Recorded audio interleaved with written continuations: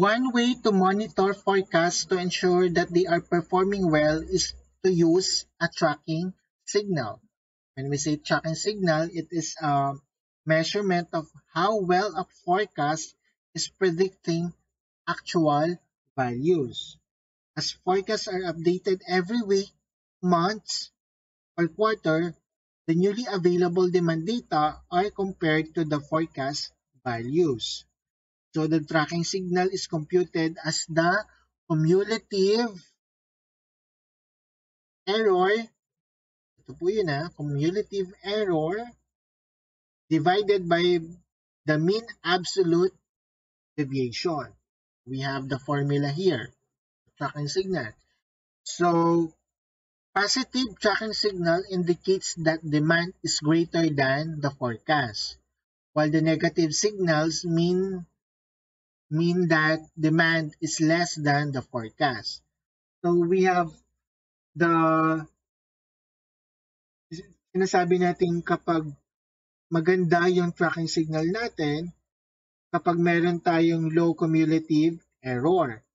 Diba?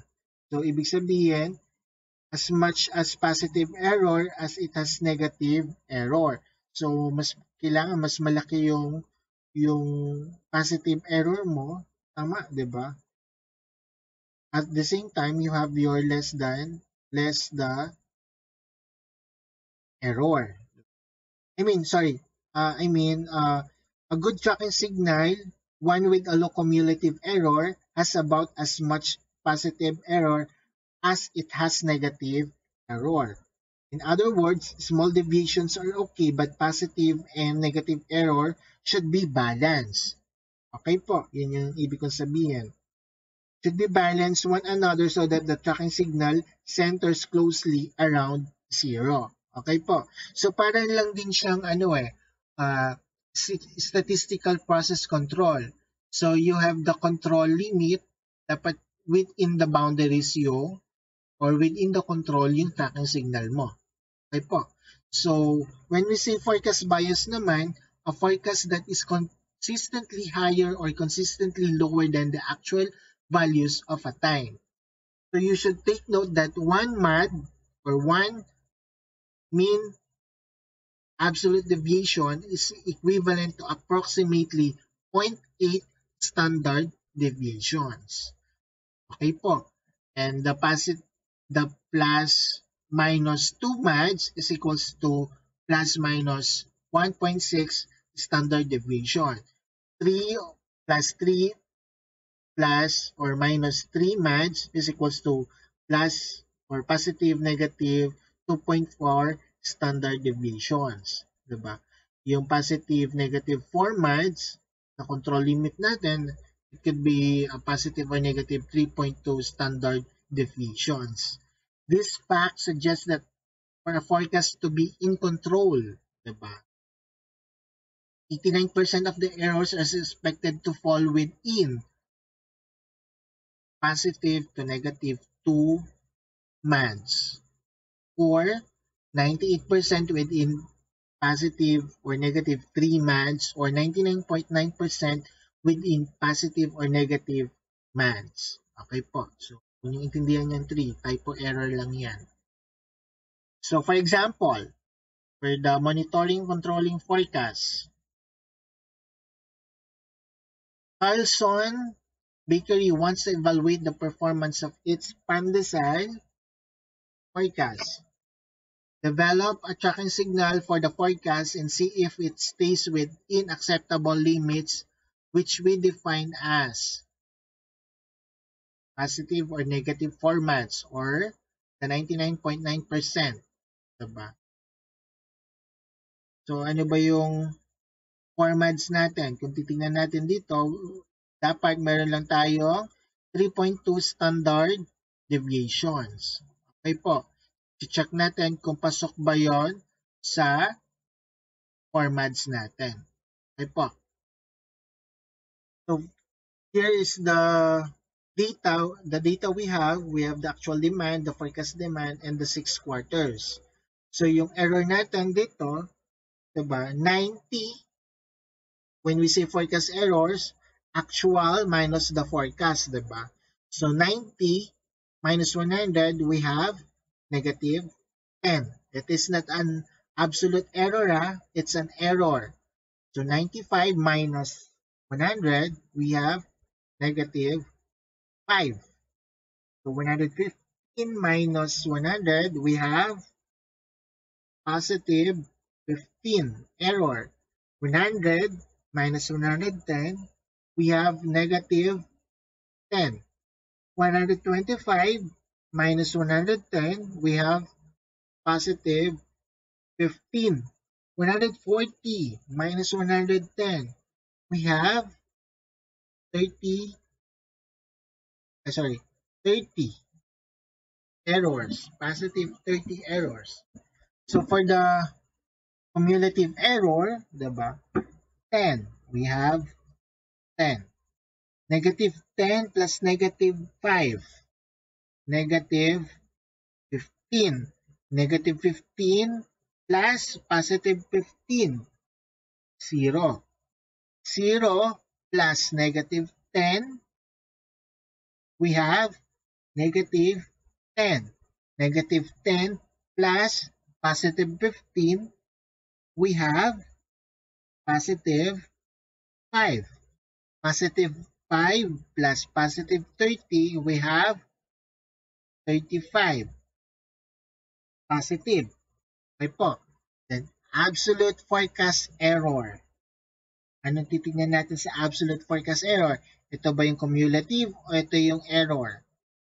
Correct. This is yung absolute forecast error natin. We have 10, 5, 15, 10, 15, 30. Okay po.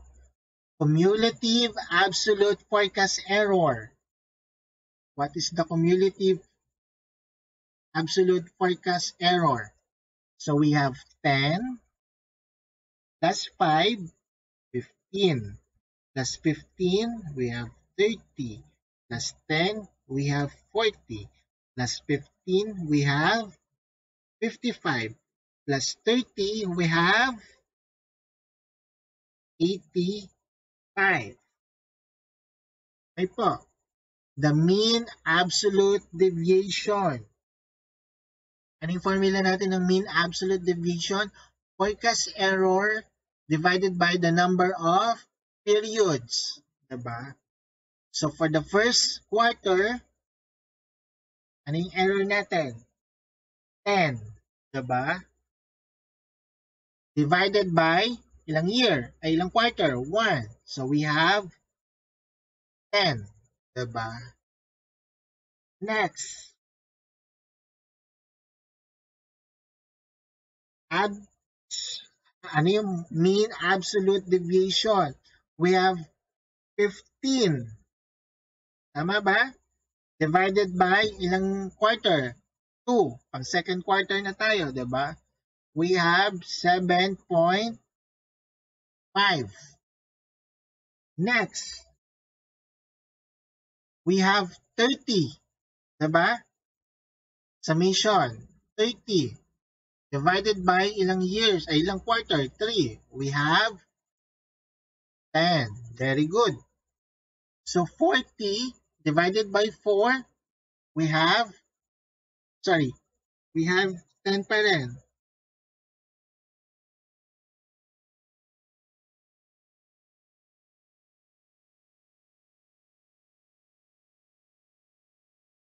Okay po. So 55 divided by 5, we have 11. So 85 divided by 6, we have 14.2.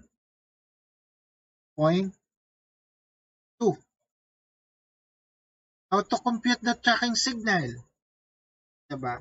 Sabi natin sa tracking signal, ang formula natin for the tracking signal is cumulative error divided by the MAD. Diba? Cumulative error. Ito yon.